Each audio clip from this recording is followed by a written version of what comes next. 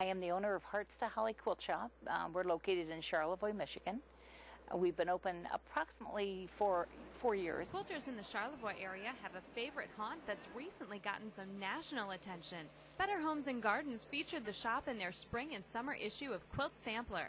This year, one of our customers, Pam Smith, submitted our information to them, and they called us in September and said we were selected out of over 3,000 shops, and so we were just overwhelmed and thrilled. So what sets them apart from the thousands of shops across North America?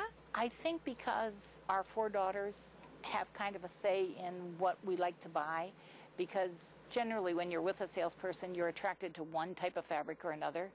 And when the girls give me their input, they all have their own individual personalities, and so I think we have something for everyone. In fact, that variety is the inspiration for their name. We wanted to signify the name to signify that we had something from the beginning of the year to the end of the year, something for every season.